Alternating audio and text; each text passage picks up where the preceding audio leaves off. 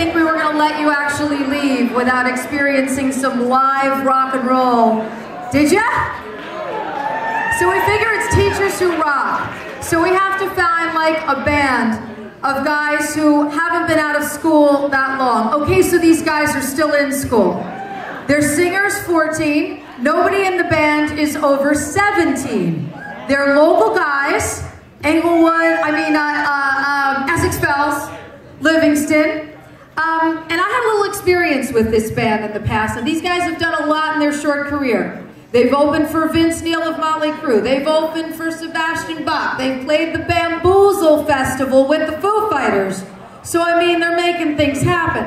So about a year and a half ago, I go out to this club in Montclair because everybody tells me how great these guys are. You have to see them and you have to bring them on. I've brought on many bands in my career, WDHA, Bon Jovi, and Kiss. I'll tell you, I thought the girls in this place were gonna tear me apart. You guys are gonna love them. Next year at this time, you're gonna say, you know what? I remember they played our Teachers Who Rock Awards banquet. Please make noise and help me welcome Going Dark.